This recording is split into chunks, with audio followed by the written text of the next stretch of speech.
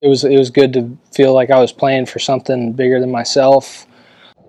Hunter Goodman is an Arlington High School alumni who played for Memphis and got drafted by the Rockies to play professional baseball. The start of the story is growing up. I grew up here in Arlington. My mom played, well, first of all, my mom and dad both growing up played baseball and softball. My whole life was around baseball and different sports. Growing up, I played baseball, basketball, football. I played all of them, always been competitive. Family loves sports, family's really competitive. But then when I got to high school, I really cut it out. I kind of stuck to just football and baseball, and I knew baseball was the one that I always wanted to play and wanted to excel at because that's what I was best at and that's what I enjoyed the most.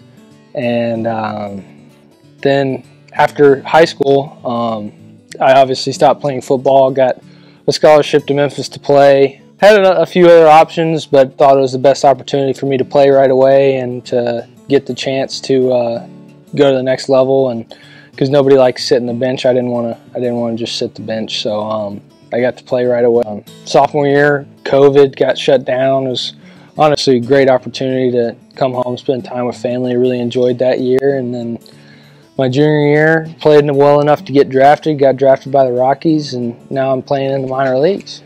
As long as you love your family and love, like, some people want to get away just because whatever their situation may be, maybe they have a rough family. I love my family and all the things they do for me and all that. So for me, it was a blessing. They could come to every game. If I needed some groceries, they wouldn't stop, but they would just go get me groceries and help me out. It helped me out a lot. It made everything a lot less stress-free. And at the same time, going to school that close, you still get your away time. Like you're not always seeing them every day. Like there's days you'll just hang out with your buddies and you feel like you're away from home. But in reality, if you want to go home that night 30 minutes away, you can go get a home-cooked meal and hang out. So it was nice, yeah.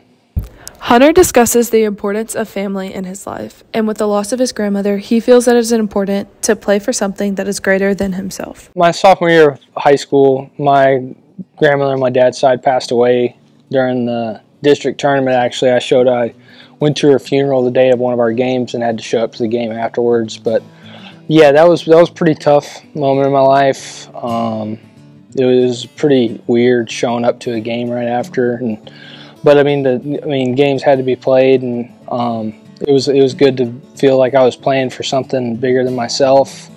That was one of the bigger setbacks.